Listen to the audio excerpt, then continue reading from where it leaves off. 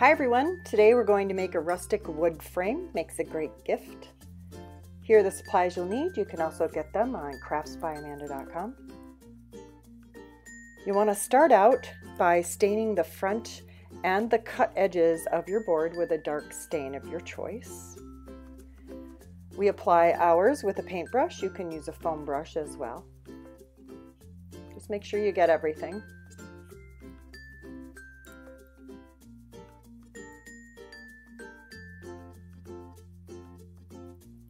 When you're done, leave it for a couple of minutes to sit. Not too long, just for a couple of minutes for it to soak in a little bit. Then use a soft cloth to wipe off all of the excess. You'll want to allow this to dry completely before you move on to the next step. So go ahead and upload your file to the design software that comes with your electronic cutting machine. Now here's a tip, you can increase or you can decrease the size once you've uploaded the file in order to fit the board that you're using. So cut your white vinyl with your software and then use transfer tape to add the vinyl to the wood piece.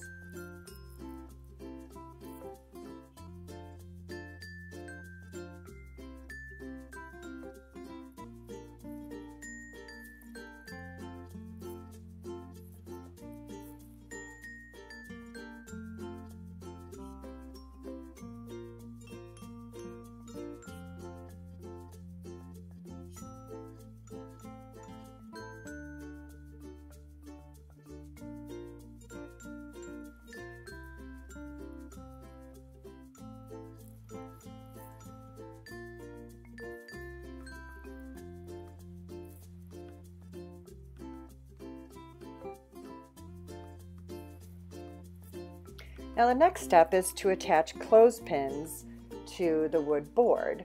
Now we like to add the photos first, attach them to the clothespins, and then you can line up on your board and make sure that it's in a good position or where you would like to have it.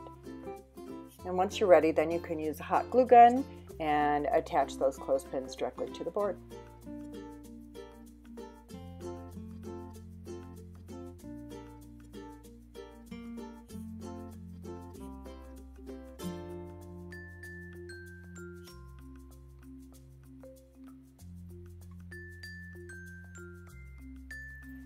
And now your photo board is ready for gift giving.